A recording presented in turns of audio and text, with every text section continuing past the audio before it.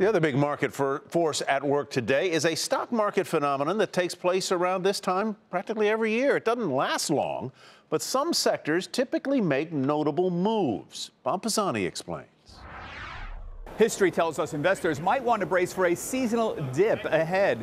It's a well-known phenomenon. April usually begins with a flat to slightly down market for the first 2 weeks. Now, the usual explanation is that investors withdraw money to pay taxes. The good news is that the market tends to rebound immediately in the 2 weeks after tax day, which falls on April 18th this year, with several sectors showing notable gains. Analysis shows that since 2000, the S&P 500 has been down an average of 0.2% in the first 2 weeks of April, up only 41% of the time. 2 weeks after tax day, the S&P is up 2% on average, rising 75% of the time. That's significant for a 2-week period. A few sectors are worth noting in particular. Technology, financials, industrials, and energy all tend to trade flat to down in the 2 weeks leading up to tax day and jump about 2% in the 2 weeks after tax day.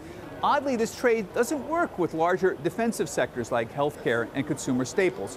What's going on? Well, besides the tax factor, earnings season may also play a role here. Earnings season begins right around April 15th.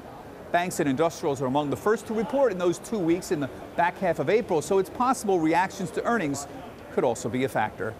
For Nightly Business Report, I'm Bob Pisani at the New York Stock Exchange.